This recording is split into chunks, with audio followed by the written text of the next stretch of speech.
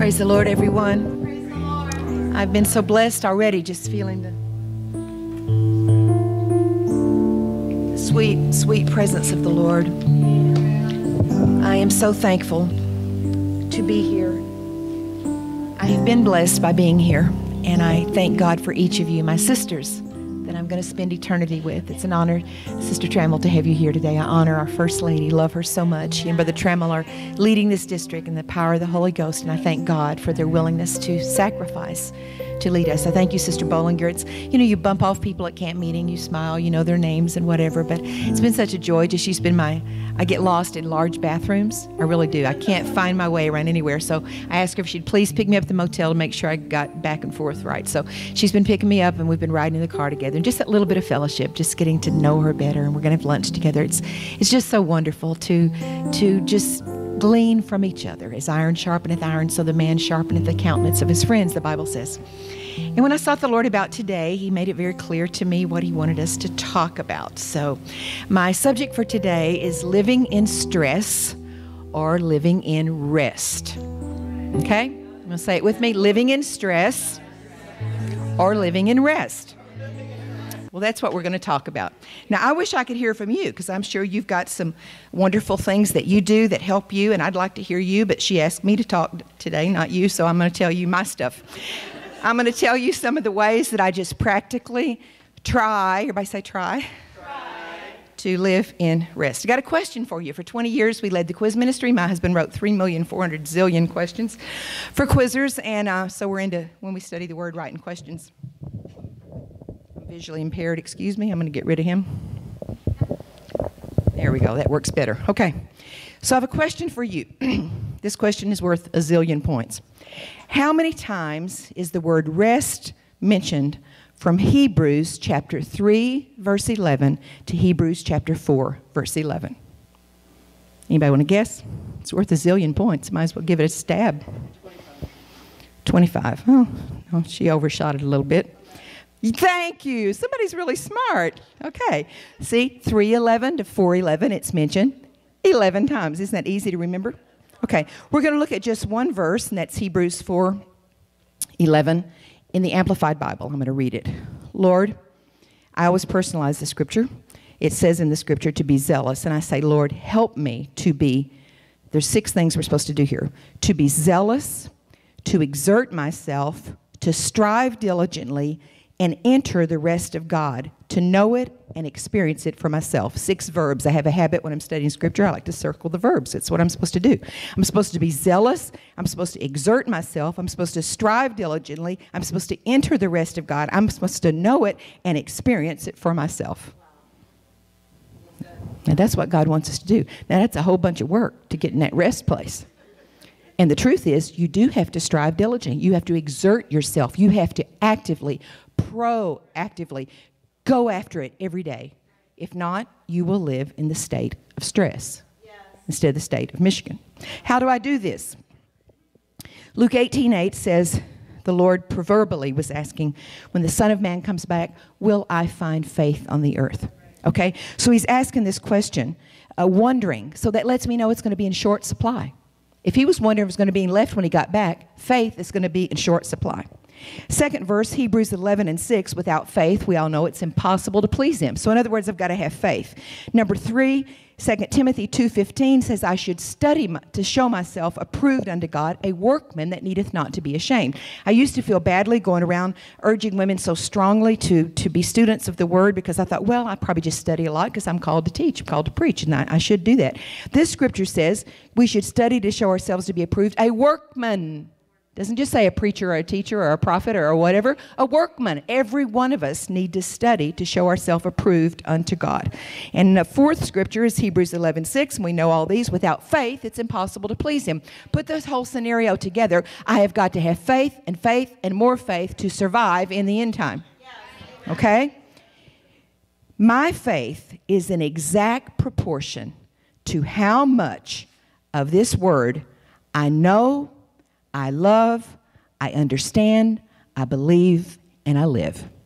It's no mystery. The people that you know that you deem as having the greatest faith, they have so much of this word in them. They know it, they love it, they live it, they believe it, they quote it, they memorize it. You want to have more faith? Get more word. It's just that simple.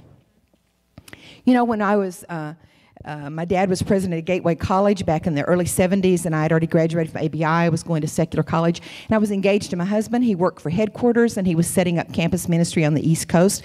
And back in those days, most of you are not, you're like so like me. We got a few young people like Larissa and whatever don't know. But back in those days, there was no email. There were no cell phones. To communicate with another human being in another city, you had to call long distance, or you had to write them a letter. You actually got out a pen. You wrote it on paper. You put it in something called an envelope, and you had the stamp that you had to lick and stick on it. It was called mail, okay? So that's how he communicated with me, was through mail and letters.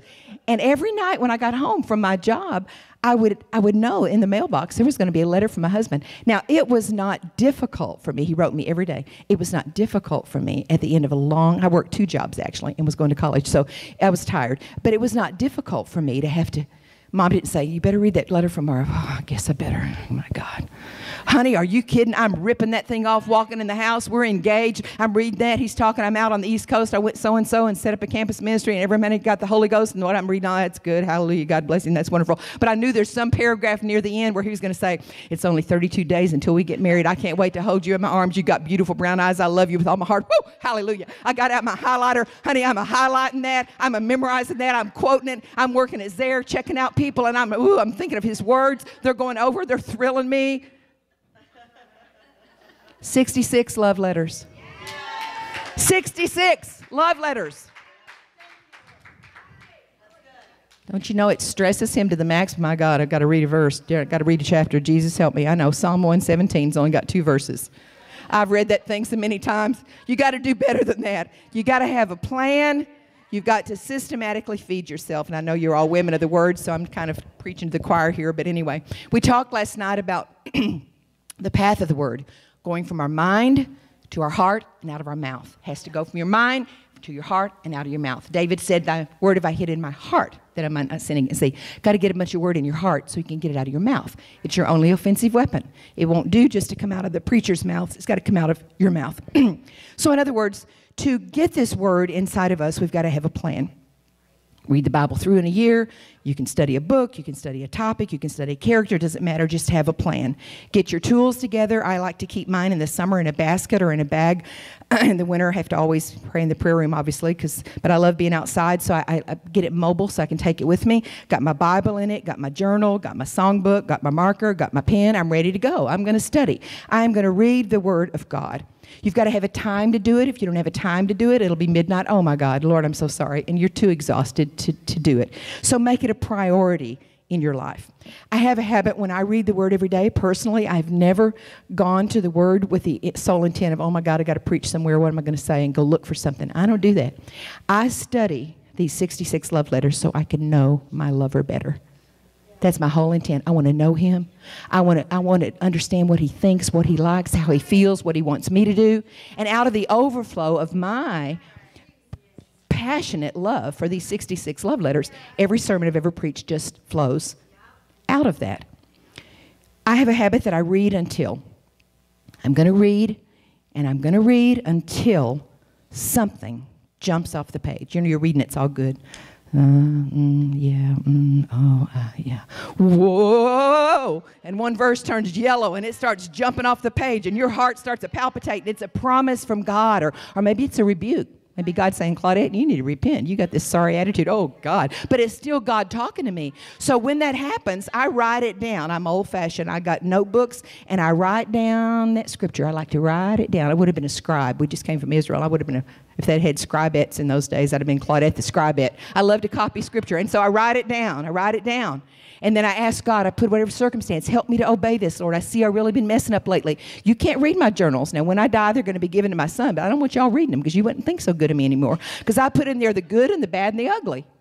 Lord, I love you, but these saints today are driving me out of my mind. Sometimes I put that in my journal. So Anyway, it's my interaction with God, and it's the scriptures he gives me. Then I go back over and review it. I have literally thousands of pages. I started this when I was 18, of my interaction with the Word of God. You got to love his Word, and the more you love it, the more you study it, the more you memorize it, the more faith you will have.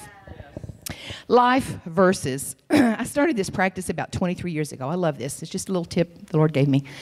I'm not real smart to be able to memorize hundreds and hundreds of scriptures, although we encourage quizzers to do it. I wasn't smart enough probably to have done it myself, but I knew they could. But I can memorize a few of them. And so I made a habit of getting a life verse for every year. I would ask the Lord to give it to me.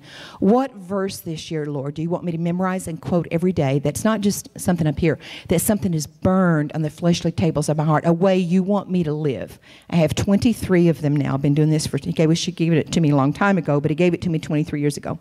For example, in 1998, we were in a very, very severe trial, a lot of stuff going on in our life, and the verse the Lord gave me was this one. I always take it, I personalize the pronouns, make it a prayer.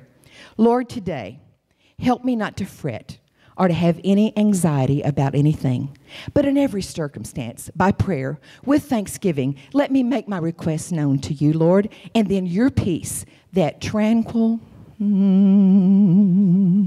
state of a soul, fearing nothing from God and content with my earthly lot, will set up a garrison or a fort around my heart and around my mind through you, Christ Jesus. I got chills quoting that. I've been quoting that for 18 years. When I do my life verses, I usually do them when I'm soaking in my bathtub. I don't have a jacuzzi. I've got a bathtub, so I soak. I pour some salt in there, and I put some essential oil in there, and I light a candle, and that's usually where I do my life verses. And I quote those life verses, and I say, God, I may not be able to get all of it, but these, when I stand before the throne, I want to have lived. I want this to have been the way I've decided to live my life. There's something about getting some verses that are just yours from God, memorizing them and keeping them and living by them through your life verses. And if you'll ask God, he will give them to you.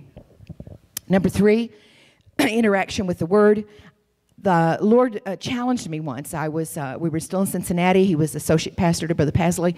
And the Lord asked me, he said, Claudette, where are the words I've spoken to you? Where are the rhemas? I'm like, well, they're all there in notebooks. You know, I keep my notebooks. And when you say something to me, a rhema being, or remus, some people say, I wish I knew which way was right. I need to find out. But anyway, logos is the plan of God, the Word of God, the general Word of God. The rhema is a word to you. It is your personal word that God's given you. It may have come through your Bible study. It may come to you through the gifts, through prophecy, through tongues and interpretation. Maybe God just spoke it in your spirit about a situation. You heard something in a sermon that was God's word to you. You read it in a book. You saw it on a DVD. You heard it on somebody preaching on YouTube. Maybe a sister. I got a word from the Lord last night through Sister Bollinger. When she mentioned shell shock, I'm like, the Lord said, study that. I'm like, yes, that's it. I need that word.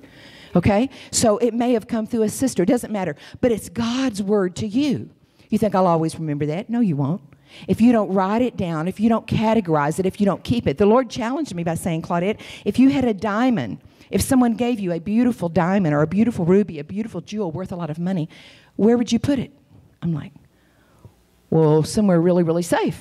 You know, in case the house burned down, I wouldn't want to lose it. So I'd probably go put it in a safe box at the bank or something, or at least get a vault at home. Right? I'd keep it really safe, God, because it's worth a lot. Oh, and then I'm getting it.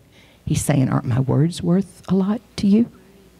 So he was challenging me not only save the words in my thousands of pages here, but get the words about a specific situation, categorize them, date them, say them out loud, and then say amen to them. For example, I wouldn't have the courage to stand up here and talk to you.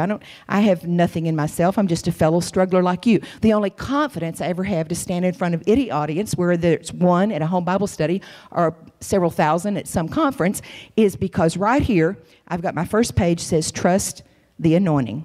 The first page I have is the call that God gave me when I was 16 to teach his word. The last 30-something pages right there, every word God has ever given me about my ministry, through a prophet, through an evangelist, through the written word, through whatever. And when Satan says, who are you to get up there and flap your jaws and you don't whatever and blah, blah, blah, I'm like, excuse me, I would like to read this to you. And I go through and I read every word that God has said. I'm opening my mouth and I'm talking the word of God because God asked me to, and I'm standing on his promises, and I say amen to everything that God said.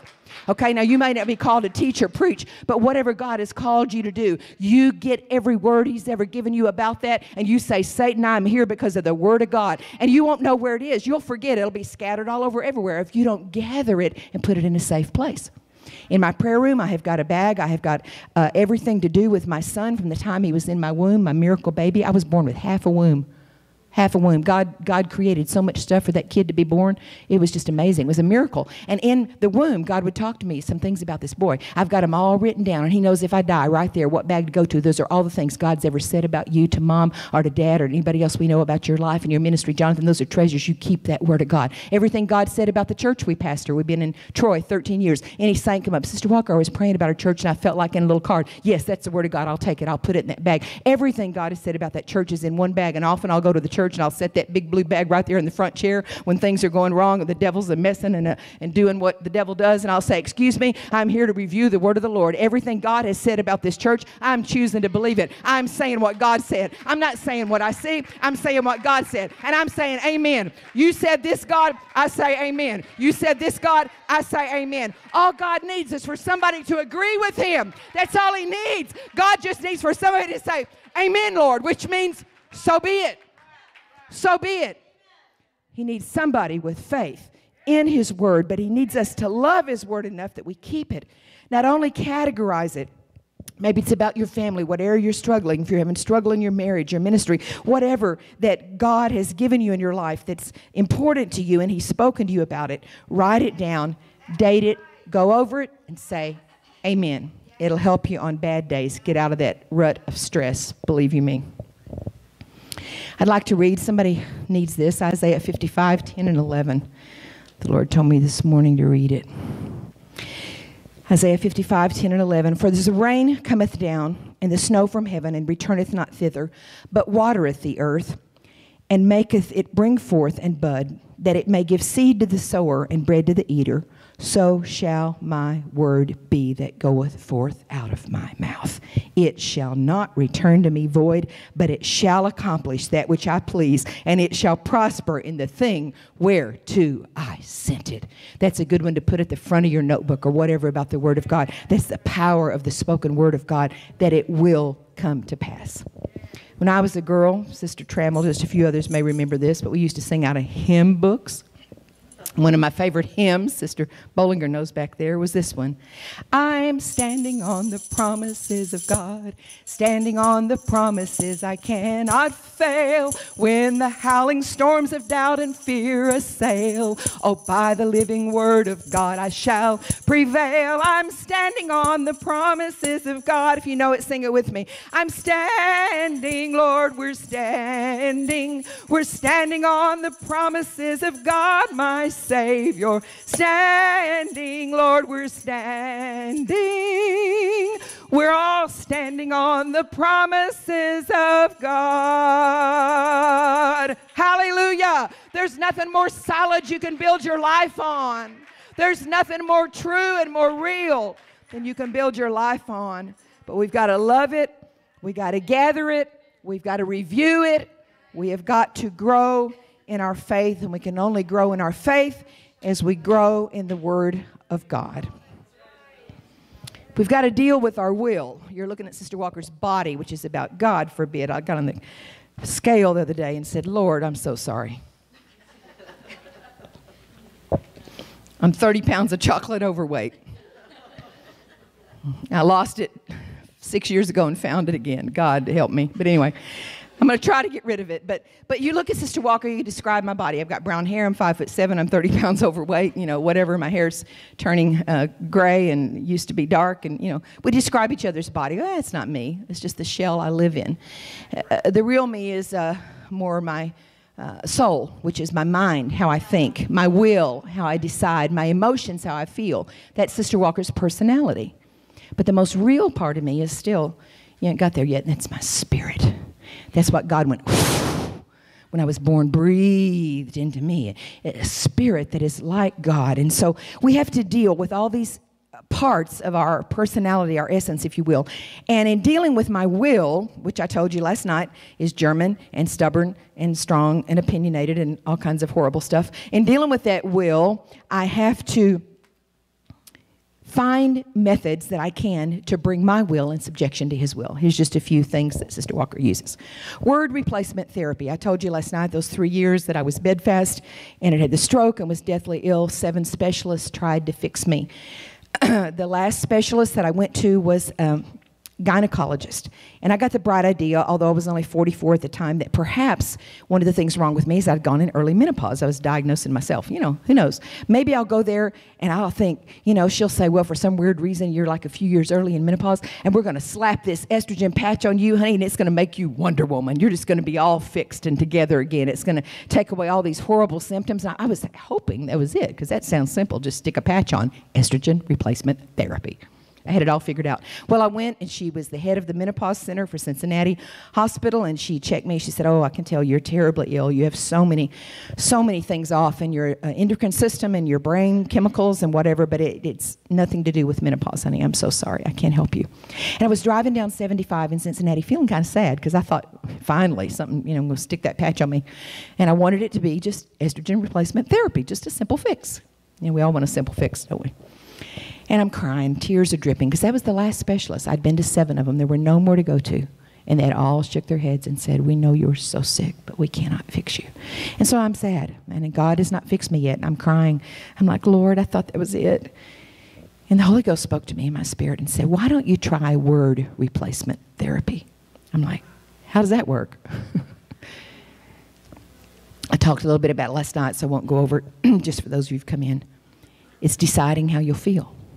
Instead of feeling how you feel, you decide how you feel. And replace how you feel with the Word of God. I told you that last night when the saints had called, Sister Walker, how do you feel? I feel persuaded that he which hath begun a good, confident that he which hath begun a good work in me is going to perform it till the day of Christ. How do you feel, Sister Walker? I feel confident, thank you, that he which hath begun a good work in me is going to perform it to the day of Christ. I feel persuaded that neither death, nor life, nor angels, principalities. Honey, I got into that word replacement therapy thing. Here's my list currently I work on. What do is you diagnose your own problem. You don't wait on the preacher to preach on it. You say, my God, what's wrong with that preacher? He ain't preached yet on my problem. Well, dig. Get out your shovel. You get in the Word and dig. You find out. First of all, you got to figure out your problem. The problem is, in emotionally or dealing with our will, a lot of times we're believing a lie. Okay? Will God guide my life? Here's the first pack. Will God guide my life? You ever been in a thing where you're seeking God's will and he ain't saying nothing? Okay? So when you're doing that, the devil's saying, well, he hasn't really got a plan for your life, or you're not important, or all the junk he says, or God's, like I said, deleted you from his contact list, or he's not going to answer you, you're just going to pick yourself, all that junk the devil says. I write down what he says. Lie, right there. My blue card's the lie card. I write down the lie. You are lying to me. This is not the truth. And then I go get out my shovel and I dig in the Word, and I've got about 18 verses here that's the truth about will God guide my life or not.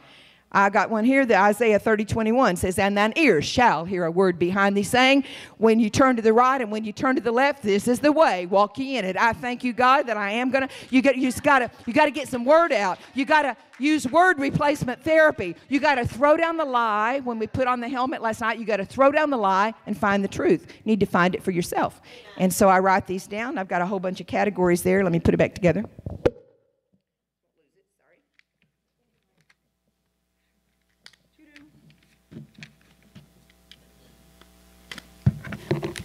This little girl on the front says the real voyage of discovery consists not in seeking new landscapes, but in having new eyes. And so I say, Lord, let me see things as they really are. Word replacement therapy. It works. Diagnose your own problem, find the answer in the Word, figure out the devil's lies and quit believing them, and say the Word. Replace it with how you're feeling. Replace it with the devil's lies. Fasting. Oh, don't we love to talk about fasting? You can tell I ain't been doing it a lot because I've got 30 extra pounds hanging on here. But it really works on the will. It really works on the will. When we went to Cincinnati, there was a lady who died. Actually, she was already in the hospital when I got there, so I never met her. She died just a few weeks later. Brother Pasley Sr. preached her funeral, and it was so sad looking at her in the casket. I didn't know her, but they told me she was a great lady, and they buried her, and I want to be buried like that too if I'm buried, and I'd rather go in the rapture. But anyway, she was in her casket like this. Because they said she really loved the Word of God, and I love that. I don't tell Marvin, let me hold it in the casket and then take it out before You know, they shut the lid and you keep it, or give it to my son, rather. But anyway, she loved the Word of God, and she's holding it. And when I saw her, it was a visual that God gave me. She died from some disease, I forgot the name of it, where she literally couldn't eat anymore, and she starved to death. Her body would not assimilate food. And they fed her as long as they could through the tube and this, whatever, but eventually it just takes over, and her body became so rigid, the muscles and everything actually become hardened, and the esophagus doesn't work, nothing works. It's a really weird, strange disease. But anyway, she died of starvation. And when I saw her there in the casket, because to me, the body always represents the flesh, I got a prayer, and I looked at her. Her name was Sister Wayland. I said, God, I don't know this lady, but she's ministering to me right now. I want my will to be as weak as her skinny little body. She was a skeleton in that casket. I want my will to be just as weak as her skinny little body is, but I want the power of your word to be strong. And the only way I know for that to happen is to fast, to deny our flesh, to put it under. Fasting weakens your strong, opinionated will.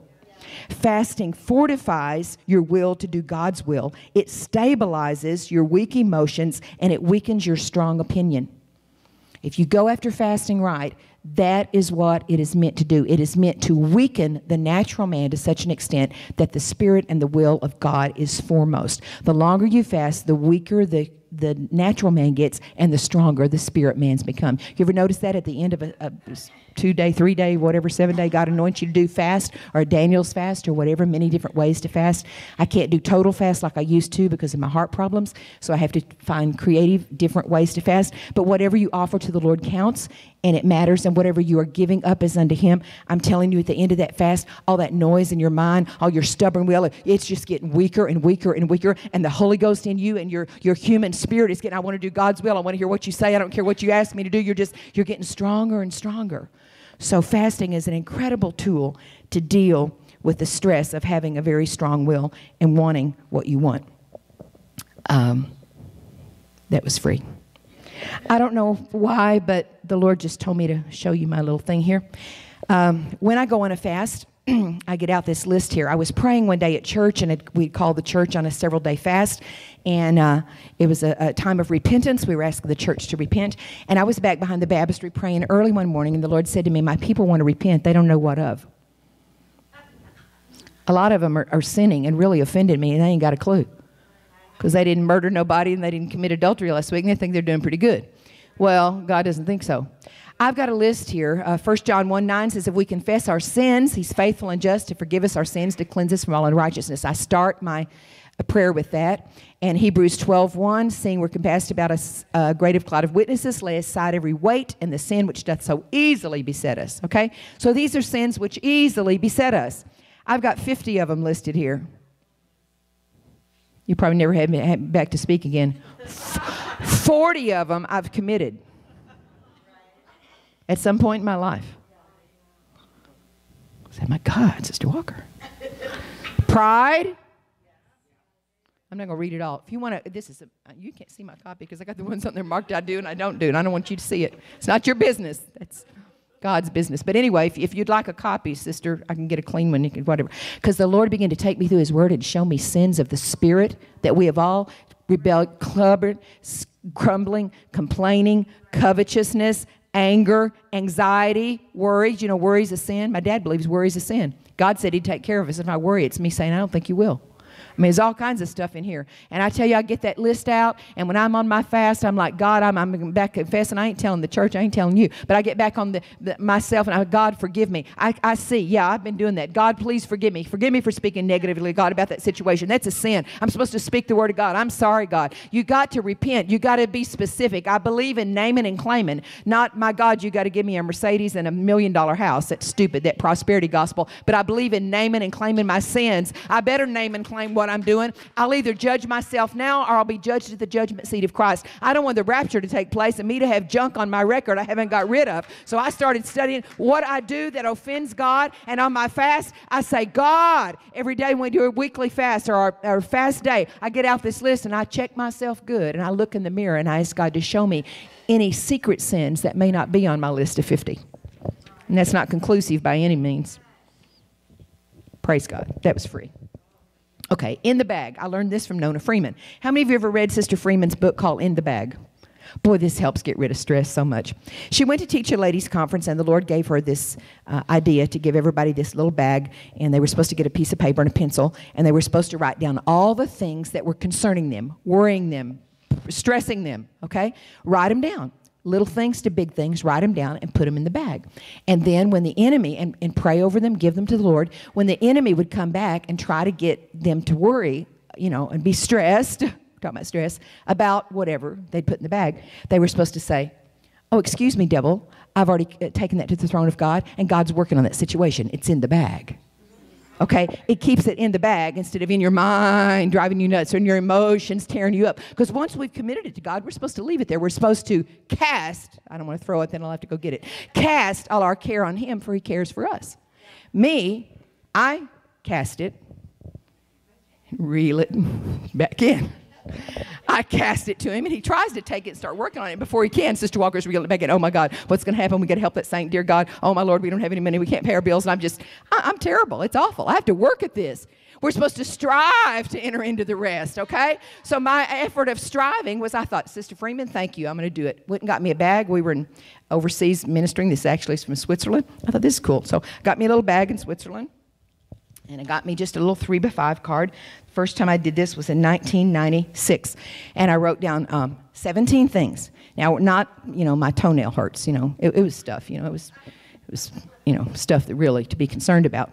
And not just in my life, but in people's lives that I cared about and in the church and da-da-da-da.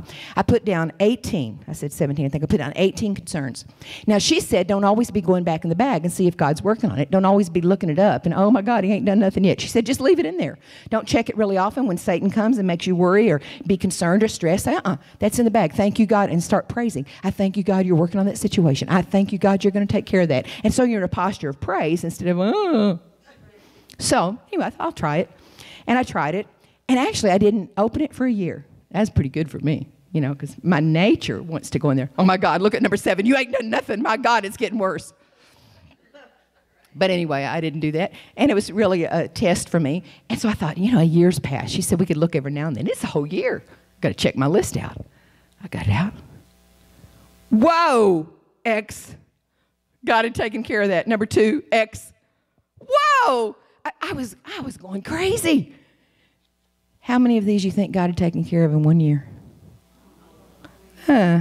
17 of the 18. The 18th one was menopause, because I just entered to it very heavily, and I was having hot flashes, and I was having mood swings, and God was still working on that. He hadn't just totally fixed it because it's a time of life. The only one that was totally done was my menopausal state. All the rest of them, God had answered in some way that was miraculous, because I had trusted him to do it. I'd put it in the bag and said, I'm not going to worry about that. I'm not going to stress. I'm going to praise about that. God is working on that. Hallelujah.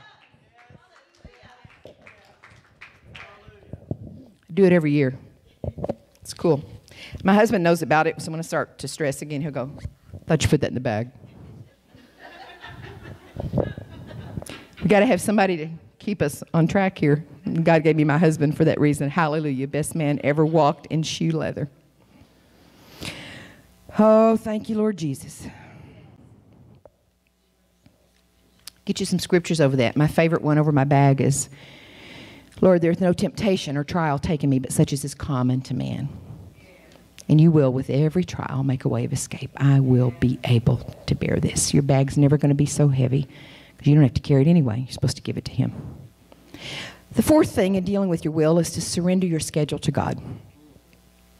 I learned this from a young minister's wife, actually years ago in Michigan. She was very active. We'd come up to do a youth seminar, and she was very active in her city. She was very talented, led the music at church. Pastor's wife had 2 little kids, did a lot of civic stuff. She was just a busy, busy girl.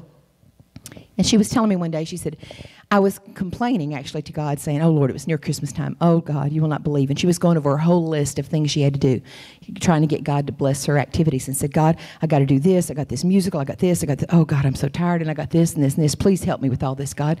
And she said he interrupted her and said, you can go ahead and do all that stuff if you want to. I didn't ask you to do half of it. Sometimes we live in stress because we have a lot of good ideas. Whoa, it's a good idea. Oh, I'm going to go do that. I got a good idea. Oh, I'm going to go do that. I got a good idea. I'm going to go do that. Every good idea is not a God idea. He said, come unto me, all you labor that are heavy laden, and I will give you what? Rest. Take my yoke upon you and learn of me, for my yoke is easy, my burden is light. If your burden is too hard and too heavy, and you're just about to go under, you're carrying around something God didn't ask you to carry. Or else the word's a lie. He said, my yoke. Do you give your children, an 8-year-old child, the work of a 16-year-old child and want them to feel all stressed and that they can't do it? No. We measure out to them as they're able to do it. A good parent does. God's not going to treat us. He's going to give us what we can do. I didn't always know this. I ended up at it was 2006, urgent care. Heart, all kinds of issues. Not enough oxygen in my blood. They're giving me treatment, considering sending me to the hospital. And I'm stressed because I've got 3 ladies' conferences coming up that I'd promised to do, some of them a year before.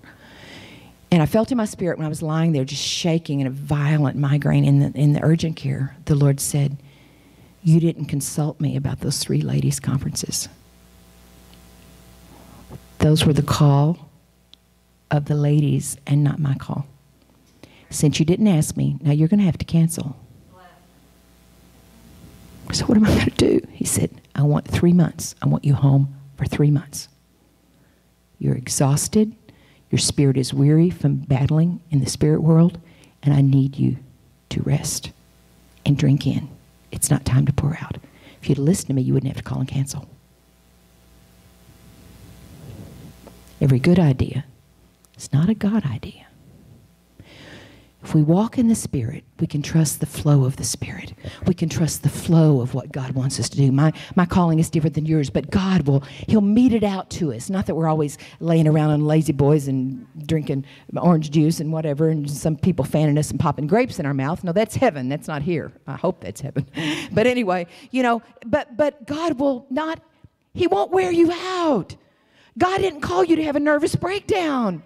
God didn't call you because He wants you to live on the edge of burnout. He doesn't want us living in stress. He wants us living in rest. He'll give you a to-do list that at the end of the day can be done. I'm the one who adds 42 things to it that I could never, ever get all that done. So we need to let God direct our schedule. We need to pray about everything.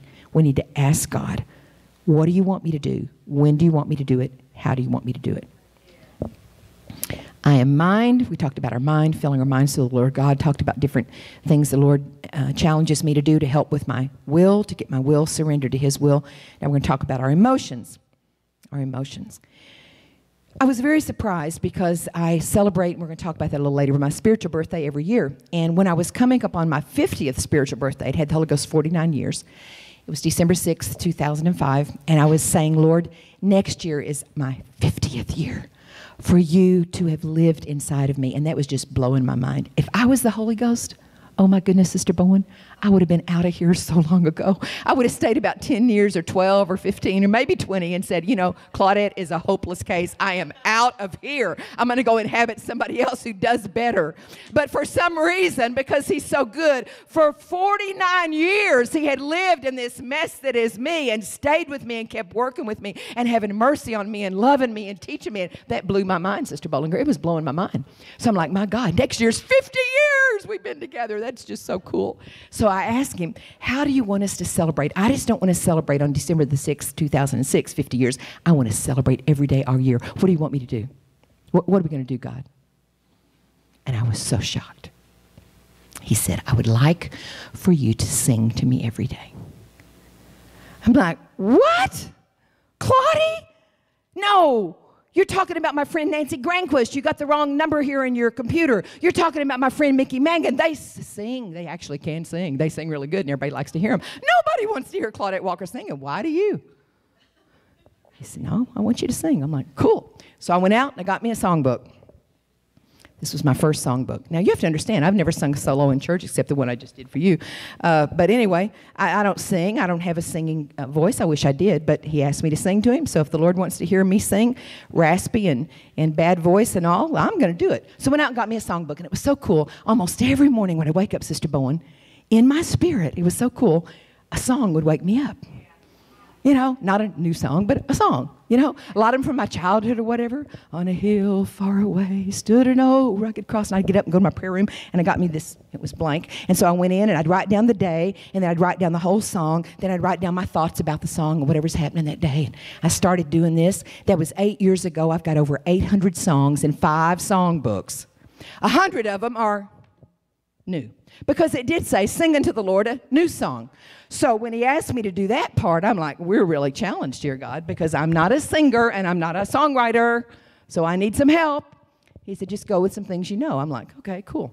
I was in this real stressful situation, and so I went with the song. You will recognize it right away. And I just changed the words around a bit. I apologized to the man in Austria who is in a grave. I went and visited his grave that wrote the song. Silent night. I would sing this to myself every night before I went to sleep because I needed to.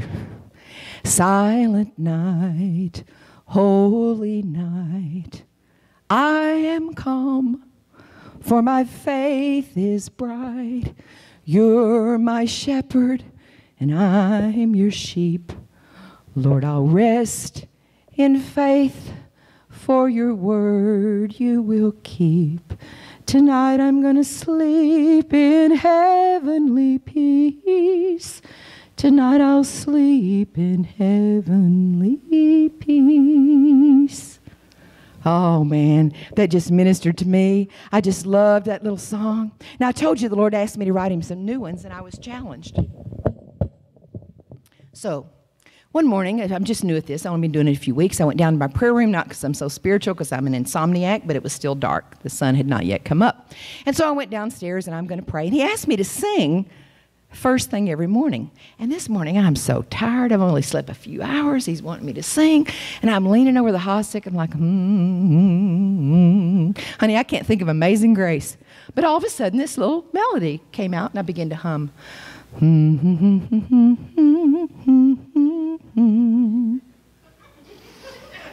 I said, oh, Lord, I think I just hummed to you. I'm a little teapot. He said, you did. Just go with it.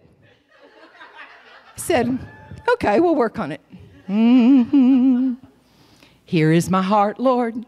I open the door. Lord Jesus, I've never needed you more. Just look into my closet and open every drawer. Throw away all the clutter, Lord, and clean up the floor. I loose all the fear, Lord. I loose all the pain. I loose every trace of pride in Jesus' name. I loose negative talk. I loose depression's face, because you died so all my sins could be erased. Now bind me to your truth, Lord, and bind me to your grace. Fill me with your love, Lord. Let me see your blessed face. Please fill me with your spirit, Lord. I loose every doubt. It's early in the morning and I'm tired and I'm running out of inspiration. I loose every doubt.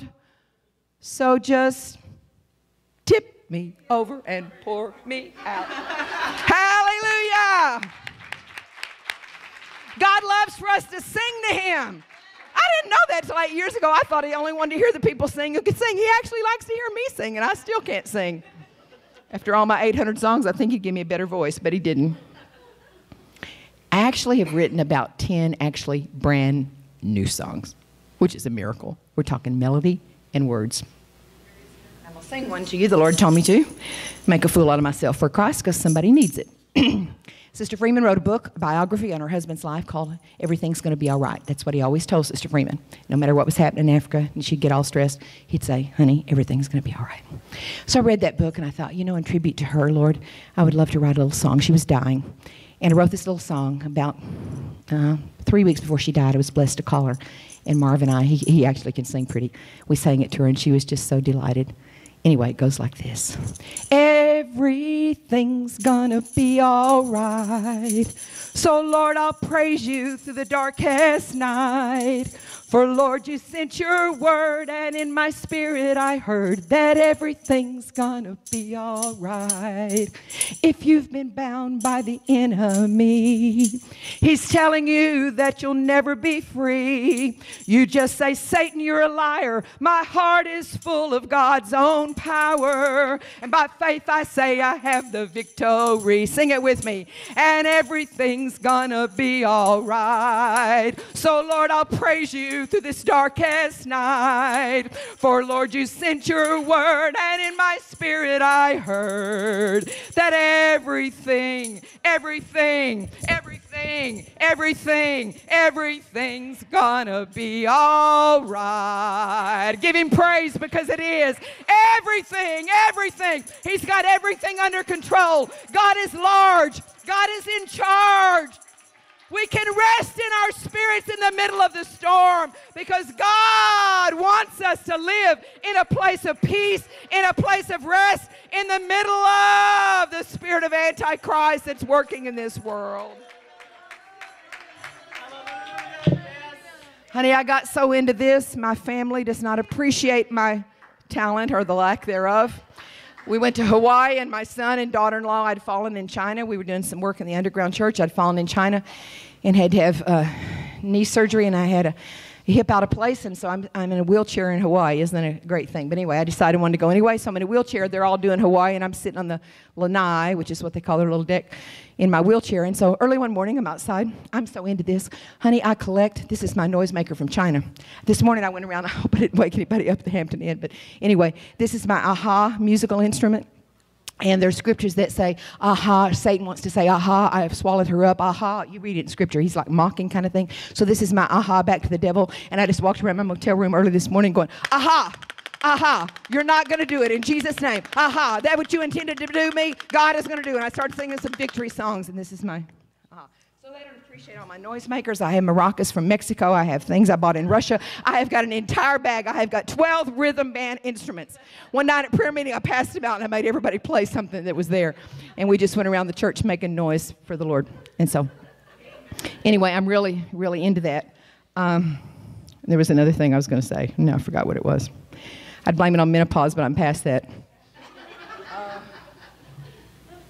I don't know, must not have been important. Okay, anyway, so I learned that I need to sing at home. I need to sing and lift my voice.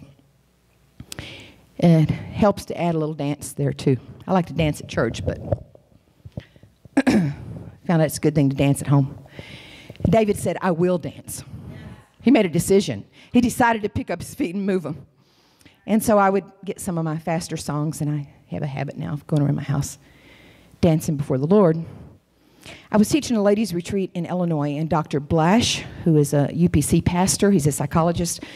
He has a church in St. Louis. He's an incredible man, so smart and so gifted. He told us about the brain, who studies the brain. Duh, that's what he does. But anyway, he said that they hooked up some spirit-filled people to these electrode thingies where they measure your brain stuff. And they asked them, they put them in separate rooms, so it wasn't for a show, to enter into worship, to begin to sing, to begin to talk in tongues in particular, to begin to just worship the Lord, just enter into a spirit of worship. They asked them to do that, and they did. When they got done and checked the effects on their brain, he said that they found out that worship verbally, singing, movement, praising, doing what we do at church and hopefully at home, has 3 times the calming effect on the brain as a dose of morphine.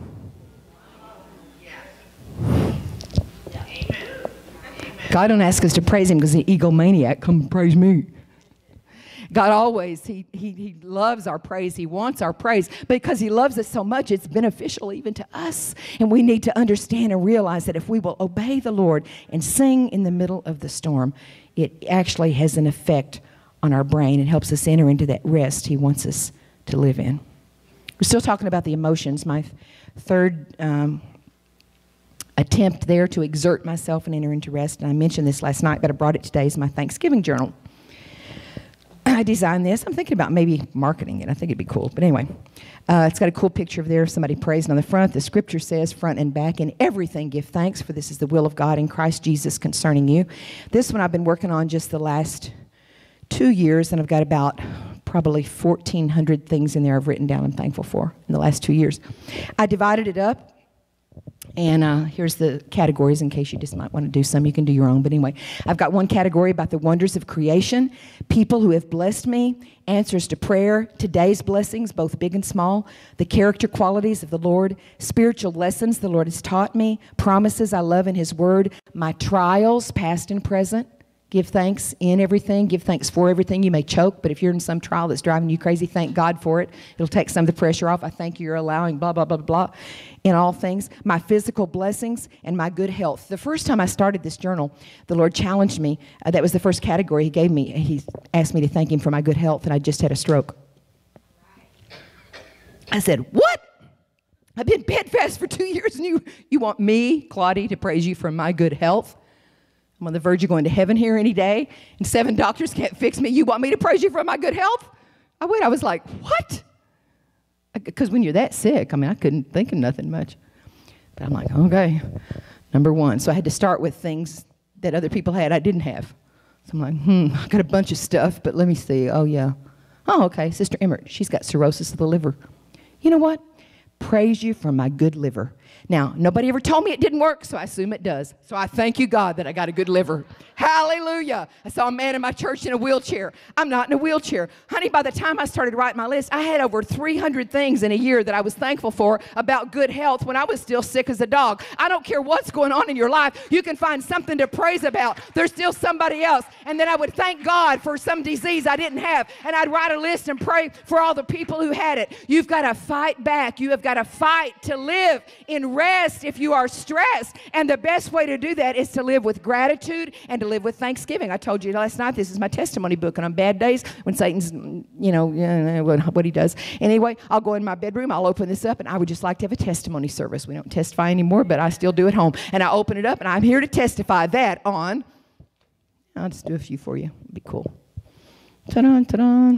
People. Oh, that's a cool thing. The people. I love to do that. I thank you, God, for all the people in my life. As my good health. Let me see which one. Oh, this is a cool one. You got to do this one. Lord, I thank you for all of your character qualities. Because when things are not going right in your life and God has not yet answered, Satan's always trying to accuse God that He's not coming through, always painting God to be some way that He's not. And so I did this study, or I am doing this study right now of all the wonderful character qualities of God. I'm up to 110 things. Whew! I thank you, God, for your unconditional love. I thank you for your compassion. I thank you for your mercy. I thank you for your long suffering. I thank you for your omnipotence. I thank you for your sovereignty. We'd be here a long time if I did all 110. You get done magnifying God and looking at Him for how He is and seeing how He is and making God bigger. Your problems start shrinking. They start shrinking. They start shrinking. You begin to look and you begin to magnify and you begin to praise and you begin to thank God. And you say it out loud for the prayers you've answered. That's so cool. If He answers the tiniest little prayer, write it down. I write down sales that God blesses me with, and I get things cheap. And one day I went, oh, this is cool. I'll tell you this. I just love that. God cares about everything. Isn't that cool? He cares about everything. We did a marriage retreat for the Stockton Church, Brother and Sister Haney, on Valentine's.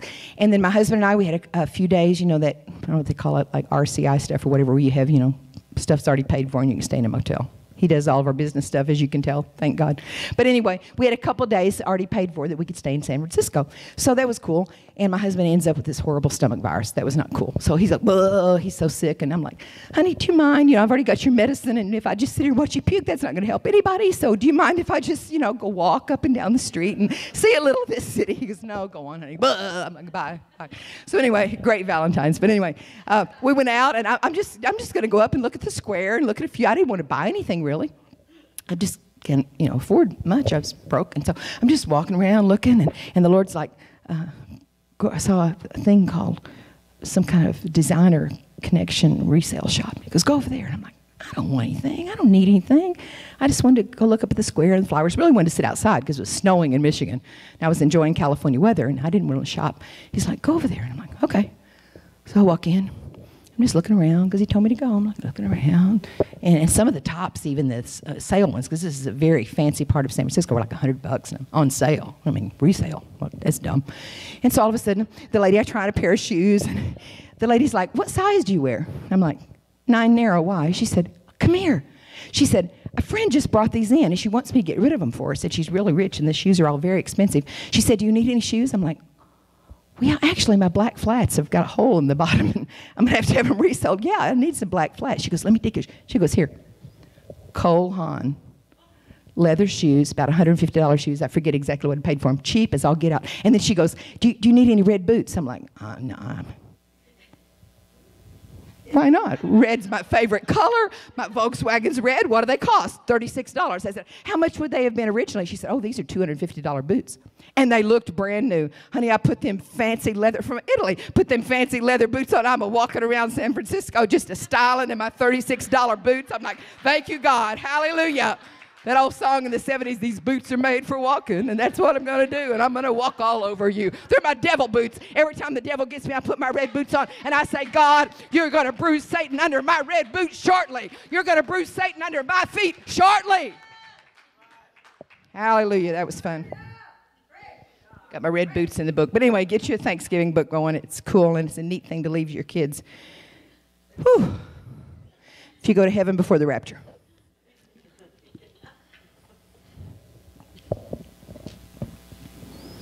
Hallelujah. Can Nana just give God some praise? The last thing I wrote in my book that I'm most grateful for this year, I have the one miracle son. He's been married for 8 years, and God blessed him with a beautiful baby girl 18 months ago. We were so thankful because she's so healthy. Oh, my goodness. The kid never had a cold. She'd never had a fever, never been sick. And beautiful and smart and sweet and precious. And she has to go to daycare because my husband, her daddy, works youth pastor for Doug Davis in Long Island, New York. Her mama works full-time at a college. So she goes to daycare about 20 hours a week, and Jonathan takes her and picks her up. So he went to pick her up one day from daycare. This was June 26th, to be exact, this year. Pick her up from daycare, and the lady gives a report. She only keeps 6 children in her home. She's a retired school teacher. She gave Jonathan a report, said, oh, Q's been so happy all day. She's walking around singing and laughing and playing and running. She's good. She ate well, blah, blah. Report, good. 3:30, he picks her up with this good report from daycare, puts her in the back seat. Normally when he gets home, he takes her, because it's a Thursday. This was the Thursday when he had to teach that night youth class. She has a little jumpy thing, I don't know what you call them, all these fancy things where you jump, has little toys all around it. She likes to do that, and once a day he'll let her watch a little video, a little Disney video or a Bible video or something for 20 minutes. And he normally puts that in, gives her some snacks so she can just calm down and chill. And so she's all happy and contained. He said, off, and I will go down the hall to my study or whatever and just begin to work. 20 minutes later, he knows for 20 minutes she's going to be happy. She can't go anywhere. She's in there and she's eating and she's happy. He said, I do that every day. It's our routine. So when I got home that day, he said, I don't know why. I tell you, the steps of a good man, the steps of a good woman are ordered by the Lord. He said, Mom, I didn't take her upstairs. I sat down and began to study downstairs, and she began to play a little around me. And he said, I looked at her and I thought, boy, she looks tired. Maybe she had a, really. And he said, pretty soon, she's a very active kid, is about 18 months old and doesn't want to be held a lot. And she crawled up on his lap and laid her head on his chest. She already had her nap. She laid her head on his chest. And he thought, boy, this is weird. He just hugged her. I love you, baby. And so he's holding her like this and studying his Bible when she begins to have a violent seizure. She stops breathing. My son's never been trained in any of this. He screamed. He took her. He laid her on the island and the thing and saw. And he said, already, Mom, she was starting to turn blue. She was rigid. She was not breathing. And he said, I'm screaming, Jesus, Jesus, and didn't know where his phone was. Had laid his phone down, couldn't remember where he put it. He said, he'd never been trained, but he began to try to blow in her mouth. Jesus, blow, hit her little chest, Jesus, blow. She's still not breathing. He gets 911, please come, my baby's dying. And within 6 minutes, they're there. But for that 6 minutes, he had to keep her alive with his own breath. When the EMT got there, they put her on the oxygen. They got her and revived where she was starting to breathe a little more on her own and was actually alive. And the man told him, said, Jonathan, if you had not done that, this baby would have been gone time we got here. She would not have lived. And then it hit him. If I had put her in that jumpy, she would have died in that room alone. He would have come back 20 minutes later and his baby girl gone. Talk about a praise and a thanksgiving. God spared my baby's life, and I thank him. She has some kind of severe seizures that are triggered by fever. Evidently, she had a degree fever from teething. They didn't know it. 2% of babies can spike. My brother's a doctor, told me, from 99 degrees to 104 to 105 within 5 minutes, and that's what happened to her. And when she hit the highest of the fevers, when she started to seize, she also has the complication that she not only has these type of seizures, but immediately she stops breathing. But God spared her life. He let us keep our baby, and I am so thankful to God. I just want to give him praise today for sparing Quincy's life, for leading my son, for giving him the knowledge of what to do. I thank God with all of my heart. God is so good. God is so good. And our spirit, I told you the most real part of us, and I really believe with all my heart that you can, like this morning, I got up early and I like to listen to nice, soft music, and I put on a cellist playing How Great Thou Art, and it just ministers to me. And I can do things to calm my mind. I can do things to clutter. You can. I like to go out and stare at nature. You know, not that I'm necessarily praying, Sister Bollinger, just I like to look at leaves. I like to hear water. I can get my mind. You know, I can do that. There are things I can do. I can get my will, I can get my emotions in a certain place. But the truth is, I believe the real rest, Hebrews 3:11 to 4:11 is talking about, has to come and radiate from that deepest, most real part of me, which is my spirit. We do all these other things I've talked about, and like I say, I'd like to hear all the things you do to live in rest instead of stress. I've just shared a few things God's given me along the way. But in our spirit is where that rests. Paul said, I pray that your whole spirit, most important part of me, and soul and body be preserved blameless unto the coming of the Lord. My spirit needs to preserve blameless until the coming of the Lord. Jude says, build yourself up in your most holy faith, praying in the Holy Ghost. Romans 8 says we know not what we should pray for as God, but the Spirit prays through us. Did you know you not only pray in tongues? We're talking about praying in tongues here, which you need to do, and we need to do it often. It ministers to that Spirit. It prays things. It prays mysteries. We don't know what it's praying, but it is entering it into place and putting rest inside of our spirits when we're so stressed. But not only we know about praying in tongues. I don't have to go there because you're spiritual women. That's why you're here. But did you know Romans also talks about groanings which cannot be uttered? Sometimes Sister Walker can't even pray in tongues, but the whole world is pressing on me, and I'll just go fall on my face in my prayer room and go,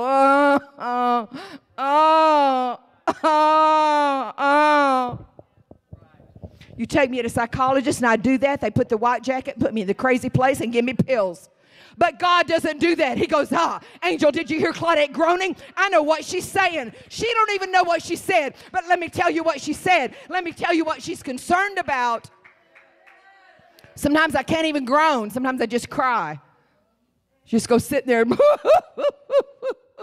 tears just flow for 15 minutes.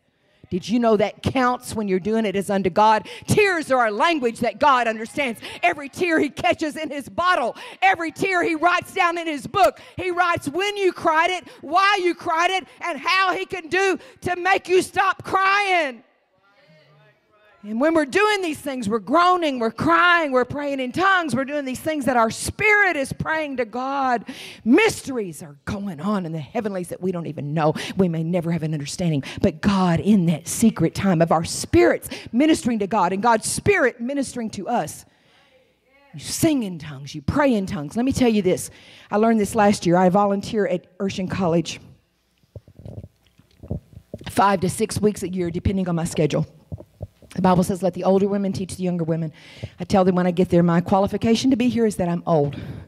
You're young, I'm old. That's why I'm here.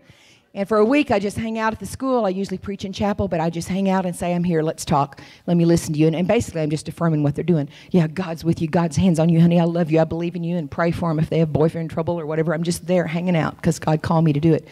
It's called Open Hearts. And in the first Open Hearts meeting this January, It's about 50 girls. We're all sitting around the lounge about 10 o'clock at night because they work and go to school, so we have to meet late at night. They're all sitting around in their jammies or whatever. And so I'm saying, because some new kids there, and I'm like, tell me who you are and what are your dreams and what do you want to do for God? And I want to build a church and I want to start an orphanage and I want to be a missionary and I'm going to be a writer and I'm going to, all these dreams these girls have. I'm like, yeah, go girl. And they tell us about what they feel from God. And this one girl, she goes, I know it sounds kind of weird, but it's what God's put on my heart. And I want to be a music therapist. I'm like, huh? Say what? What's that?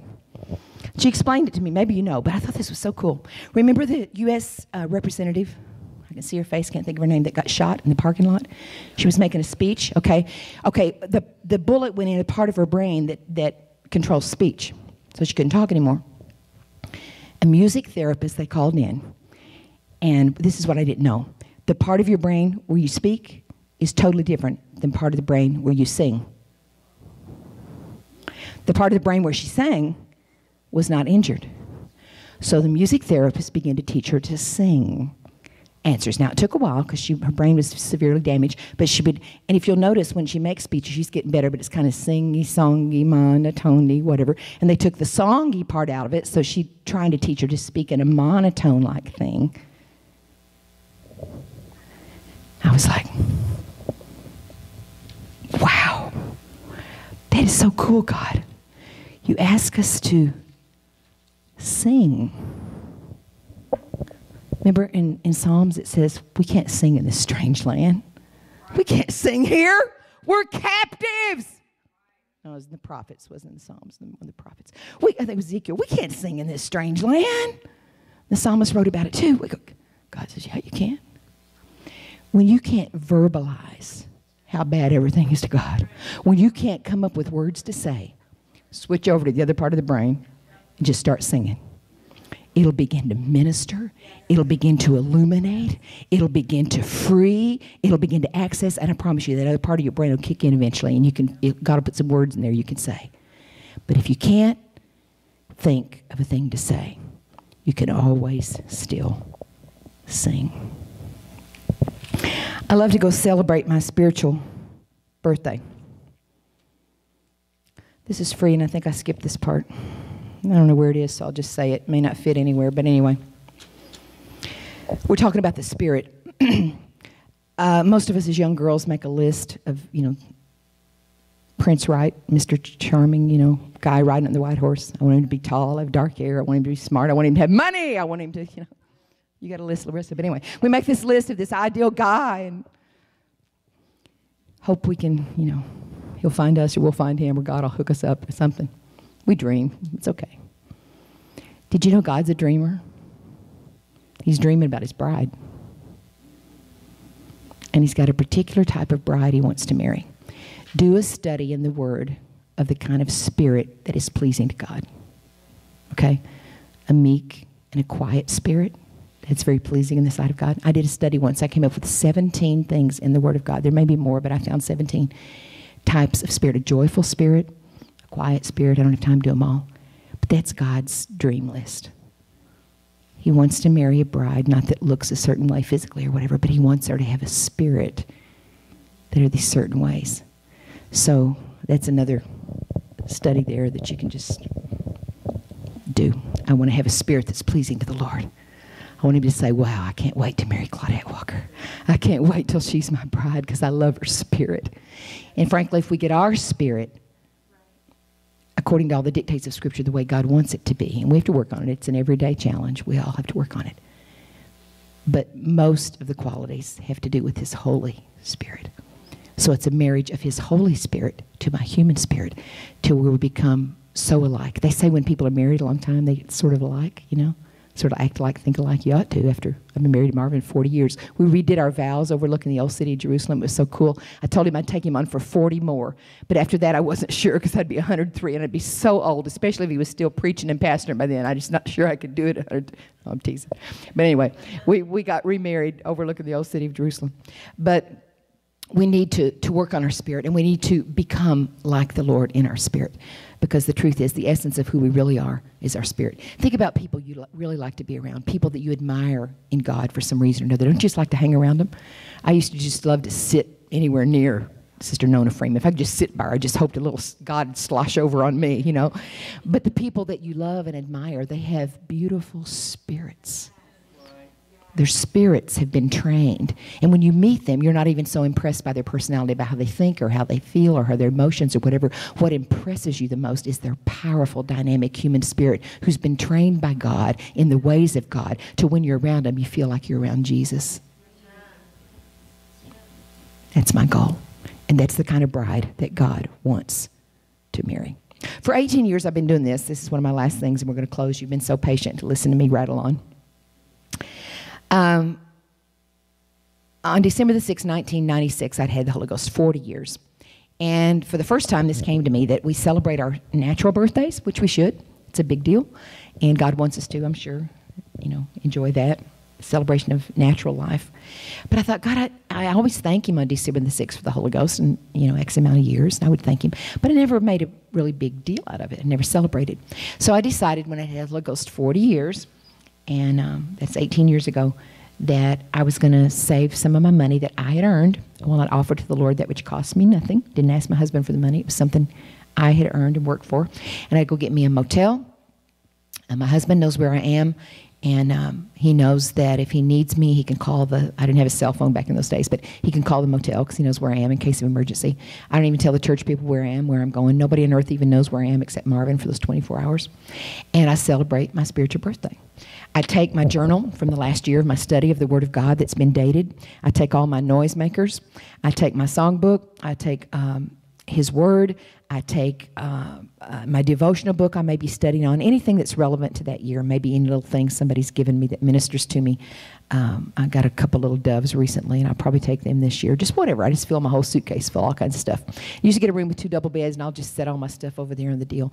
And for 24 hours, I do sleep 5 or 6 of the hours, but for the time I'm there that I'm not sleeping, I'm reviewing my growth in God. You know how your kid, you put him up against the wall, Larissa, Mama, right? Next year, whoa, you grew 2 inches, Larissa. Look at you, you're growing. The devil will tell you you're going nowhere and doing nothing. He'll tell you you're just planing out, you're just whatever. But if you got your growth journal and you've got your things you're learning, you can go over and say, man, last January the 6th, I was reading the Word and God showed me this. I never knew that before, and now I know it. Devil, look, I just grew a little bit. And then I was learning, and God, whoa, man, I've had a good year. I've learned some things. God's been with me. I've been growing in God. And you celebrate your spiritual growth.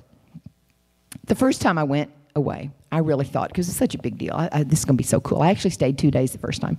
And I thought, because I had 20 years of notebooks to review. So I thought, wow, this is going to be so cool. Maybe God will send an angel I can see with my eyeballs. I thought, that'll be so cool, So I went in the room, and it was just a plain old motel room. And I'm like, oh, well. I thought, check the shower. No angel. But anyway, I'm like, well, whatever, it's going to be good. And it was good, but God didn't say anything to me. I didn't hear his voice. And I'm just reviewing, and I'm singing, and I get tired. The mind can only absorb what the seat can endure. And so I'd get up out of my little recliner and go outside and walk up and down the parking lot and sing a while and come back and review and praise and be quiet. And just what we do to be with God. Just spend the whole time with him, celebrating. And near the end, I was packing up all my stuff to leave the last morning. And I thought, boy, I really wish it'd been nice if God would have just said something to me, but that's okay, God. You've said a lot of stuff. I appreciate it. And I'm praying, I'm praising, I'm thanking him for the Holy Ghost, for living in me for 40 years. And all of a sudden I heard his voice, and I had 20 years worth of notebooks stacked on the bed. And he said, Claudette, what do you see when you look at those notebooks? You know what I said, Sister Bowen? I'm like, melancholy nature. I'm like, well, I see a continuum, Lord, that looks kind of like this.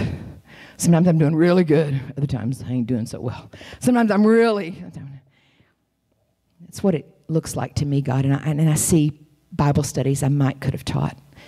Sometimes I didn't think the best things about people, or maybe said something that wasn't the most kind. Or I was listing my failures. So would you like to know what we see up here in heaven when we look at your notebooks and your journey of your spiritual growth? I'm like, that'd be cool. And in the spirit, I saw him take his hand. He had a giant eraser, and my continuum went like that. And I saw him take an eraser and erase the entire bottom part of the continuum.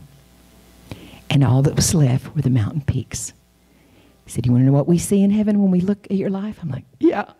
He said, we see every Bible study you have taught. We see every prayer that you have prayed.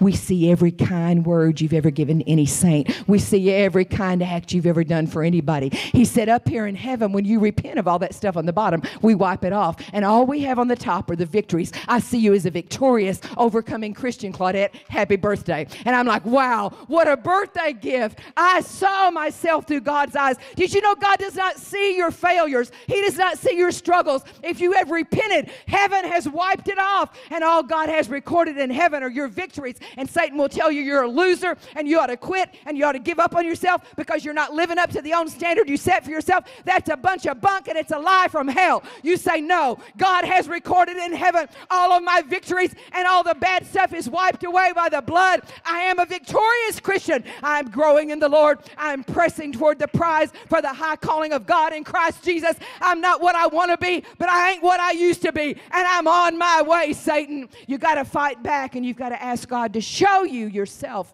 as he sees you. Because the devil will always either make you out to be more, the chair of PRIDE, and make you think you're worth more than you are, or he'll be telling you ain't worth nothing, one of the two. That's the devil's take, where God's is forgiveness and God sees victories. Living in stress or living in rest. I just feel to read that first scripture again. Lord, help me to be zealous. See how hard Sister Walker has to try to get there? Help me to be zealous and exert myself and strive diligently to enter into your rest and to know and experience it for myself. It was January 2012 and we were expecting, oh wow, it's going to be a great year. And all hell broke loose the second week of January.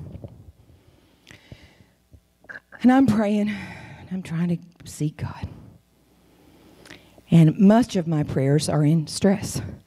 Oh, God, help! What in the world are we going to do? Are you up there? And I'm not telling you this because I see things in the Spirit all the time, because I don't, but I did see this. I was praying, and I saw myself on a boat. And this boat was an old wooden boat. It was an old wooden boat. And I was holding on to the side, and there was this violent storm, and water was just sloshing over the edge of the boat. And I have a bucket. I'm holding on with this hand. And I've got a bucket, and I'm bailing water with one little bucket, throwing it over the side, going, help! Help! Somebody help! And there's nobody on the boat to help. And it's going under, and I can't swim in the natural. So this was a horrifying thing for me to see because I can't swim. When Marvin wants me in a crowd, he'll go, psst. And I'll catch his eye. And he'll either say, let's go. Or every now and then he'll say, love you. It's a signal. And so as this water and this noise and this storm, it's like, this violent storm. I'm going, help! And I'm screaming, and I'm throwing water. I heard in all that noise, psst. I'm like, Marvin, thank God, where have you been? My God, this boat's going down. Where are you? And then I left my boat, and I looked down, and in the bow of the ship was an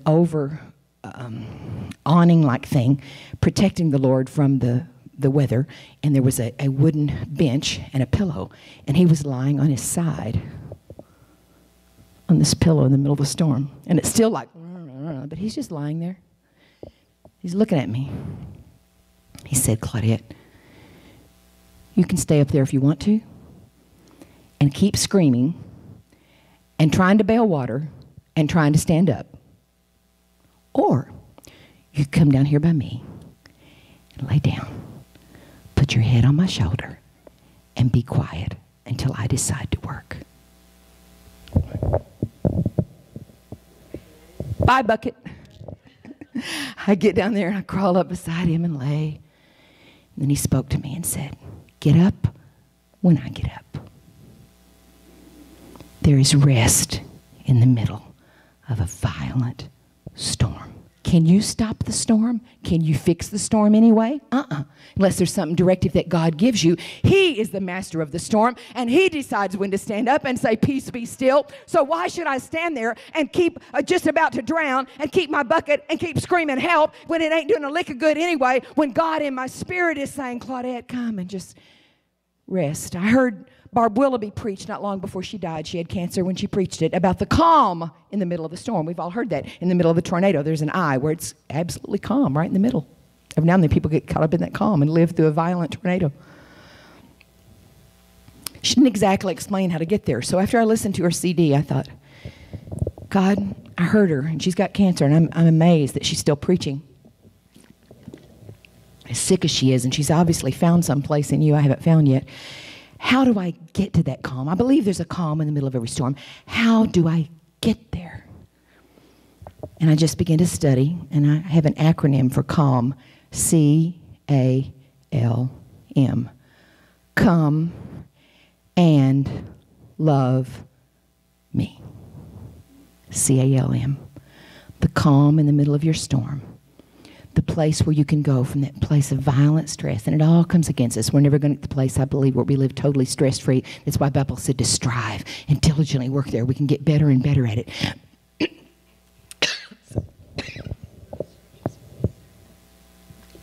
Excuse me. But he told me, the calm in the middle of the storm is when you decide, shh. Quit listening to the voices of the failure of your past. That'll drive you nuts. I should have done this. I ought to have done that. It's too late. Yesterday's gone.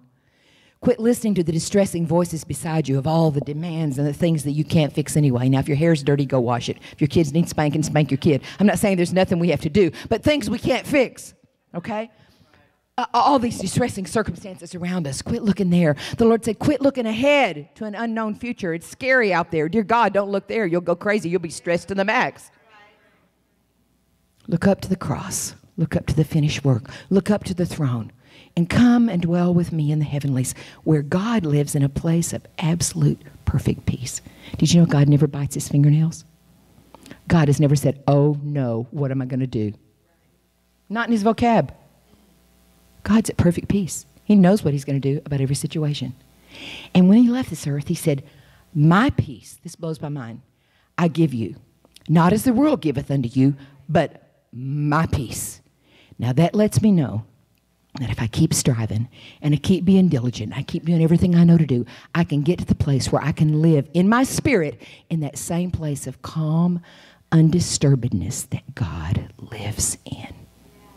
Where are you going to find it, Sister Walker? It's in here. The kingdom of God is what? Righteousness, peace, and joy in the Holy Ghost. It's just that a lot of times I access my German nature instead of my Holy Ghost nature. And I'll get into that trying to fix it, try to make the list. Oh my God, we got to do this, we got to do this, we got to do blah, blah, blah.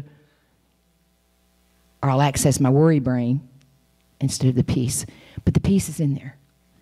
And so I say, Lord, I access that peace. I release the peace that does live inside of me because I'm full of the Holy Ghost into this situation. Everything around me may be getting worse, but we can live. He wants us to, in our spirit, in that place of calm undisturbedness. Absolute faith that God is going to keep his word. Peace, knowing he's going to take care of me and everybody around me.